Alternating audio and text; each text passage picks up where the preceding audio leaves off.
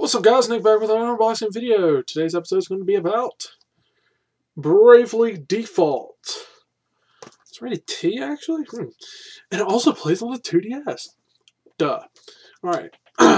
It's late at night. I want to get this over with. Embark on the ultimate RPG fantasy for 3DS. Explore the vast world of Lexendark something as a warrior of light. Square Enix. I thought it was a Final Fantasy game when I read Warriors of Light. Warrior. Form flexible strategies by combining jobs and abilities. Time your turns tactically with the new Bravely Default system. A new breed of turn-based command battle has arrived. Connect.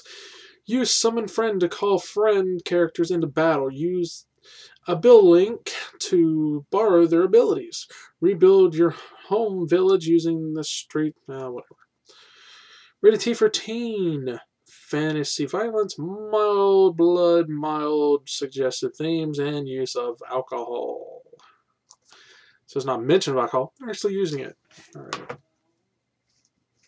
Go ahead and open it. I'm opening it now because I played the demo. It's actually a pretty good game. You have to level grind like crazy from what it looks like. But it's a Square Enix game. I didn't know that until I saw it when I was picking it up. It's like, ooh. They make good RPGs. Alrighty.